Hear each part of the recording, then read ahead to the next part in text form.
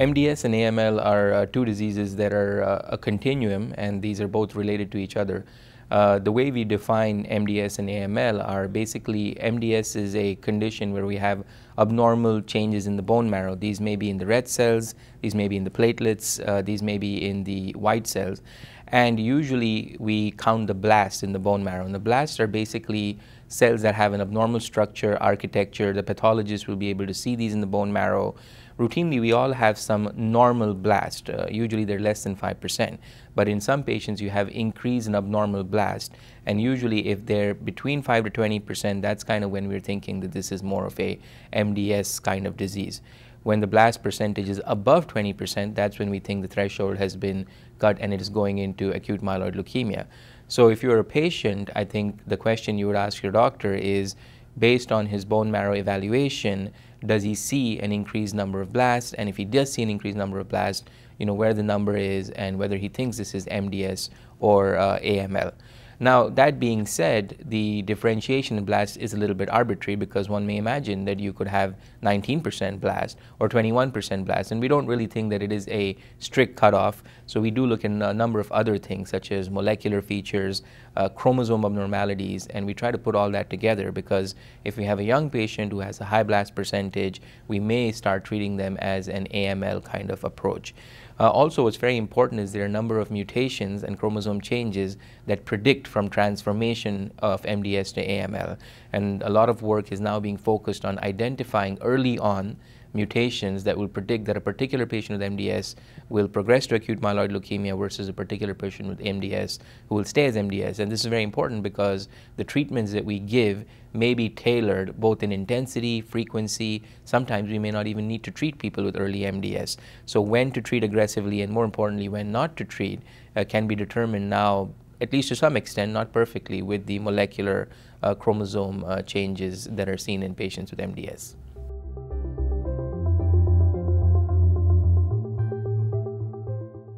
Denovo and secondary AML are two different varieties of acute myeloid leukemia. We usually differentiate these two based on the factors that result in the disease. So Denovo acute myeloid leukemia makes the majority of the disease. This is about 80% of all the AML patients that present to us.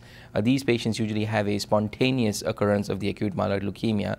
We're not usually able to identify an underlying triggering factor or an exposure or a chemotherapy radiation that led to it. On the other hand, about 15 to 20% of AML presents as what we call secondary AML. And even within secondary AML, there are two main groups. So there's secondary AML from what we call pre-existing hematological disease.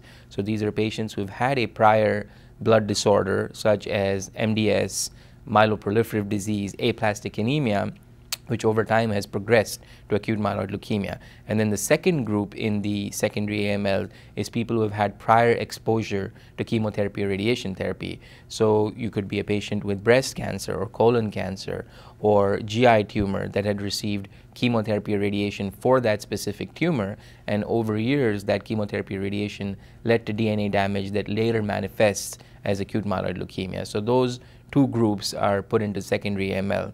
The distinction between these is very important because secondary AML is usually associated with more complex chromosome changes, as well as we are now learning more adverse molecular mutations, and in general responds less favorably to high-dose chemotherapy, which has been our standard backbone treatment for new AML that is not secondary. So now there are new approaches to target secondary AML independently as a separate condition and entity.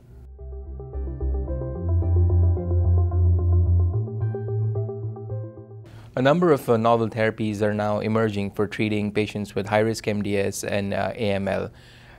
The way I like to think about these are in two big categories. So we have what we call the molecular therapies, targeted therapies that have been around for a long time and are showing good efficacy. In AML, two of them have recently been approved. One of them is a FLT3 inhibitor called midostaurin that targets a particular mutation. This mutation is called the FLT3 mutation. It's seen in about 1/3 of patients with acute myeloid leukemia. And when this FLT3 inhibitor was given in combination with standard chemotherapy, it improved response rates and survival in patients. The other mutation in AML that has now emerged as becoming important is the IDH mutation. There are actually two types of IDH mutation, IDH1, IDH2.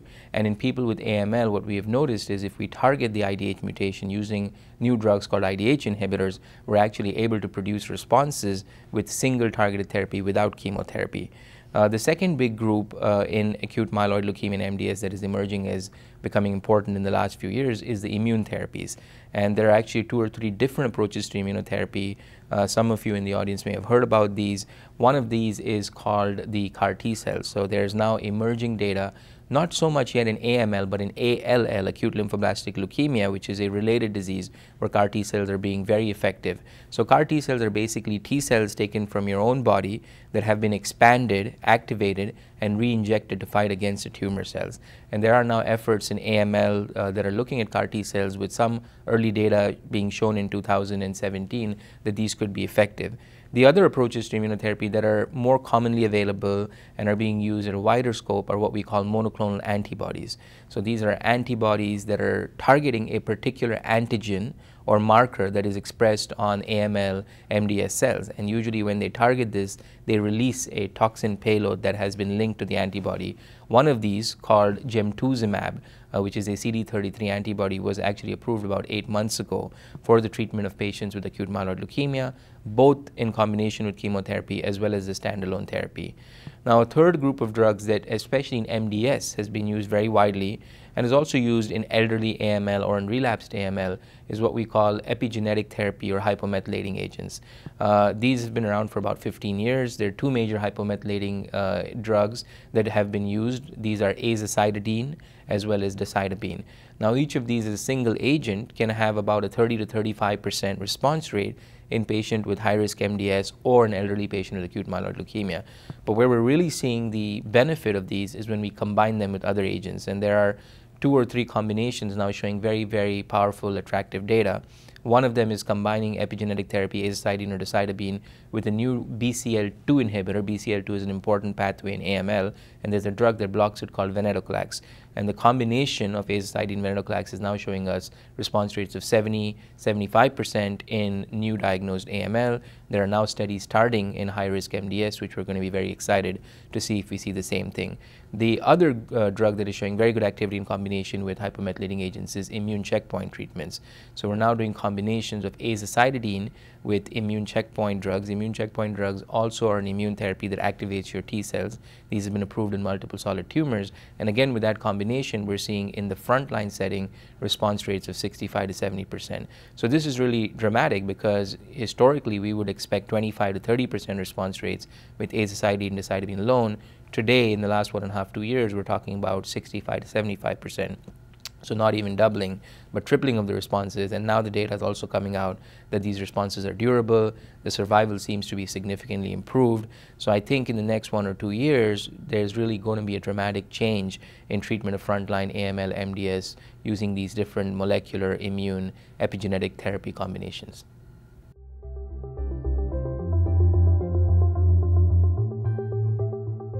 I highly recommend patients with high-risk MDS or AML consider clinical trials.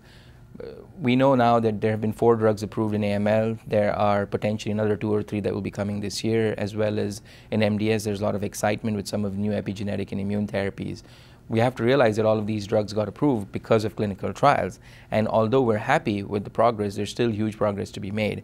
And now that we have new drugs, there are going to be novel combinations as well as second, third generation, but all of these will be available initially in clinical trial.